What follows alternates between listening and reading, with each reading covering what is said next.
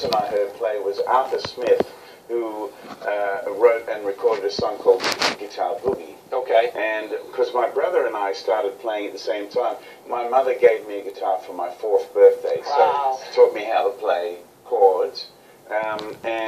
So my brother and I took up playing.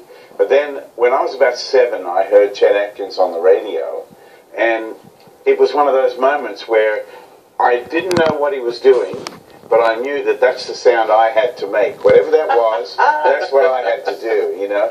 And it was just one of those life-changing moments.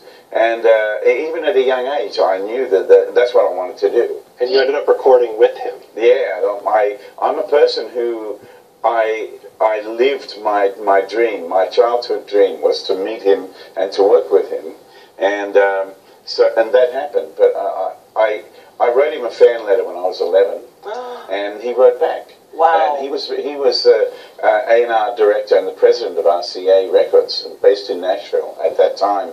He must have been one of the busiest people on the planet. And he wrote you back. And he wrote me back, sent me a photograph saying... Do you still have that letter or anything like that? Oh, yeah. Absolutely, of course, yeah.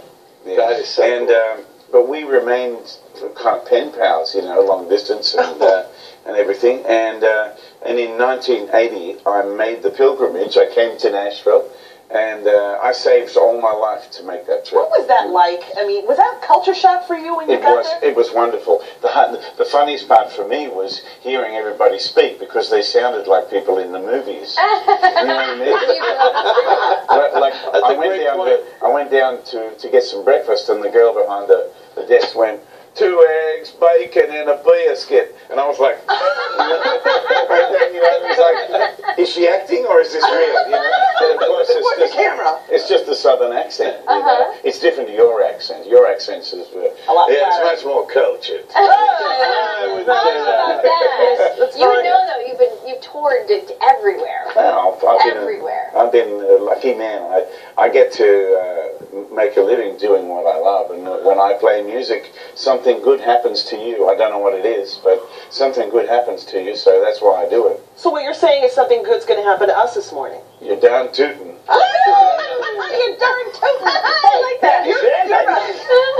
You're performing at the Hochstein School, Hochstein let me Performance back Hall. in there today. We'll see. Yeah.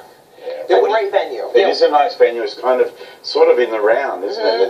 It's got a nice feeling. Perfect. I like being close to the audience. Yeah. You know? You have some magazines and some people calling you the best guitarist around. Oh, that's all the money I send out to people. All the checks I send out. I don't know if that's true. It's not.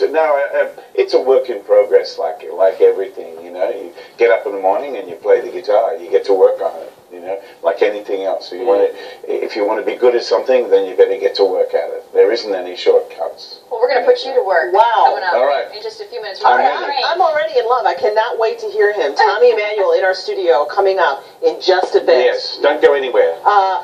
Yeah, don't. No. You said something Stay right good's going to there. happen to us. I can't wait. Here's what's coming up tonight on Fox Rochester.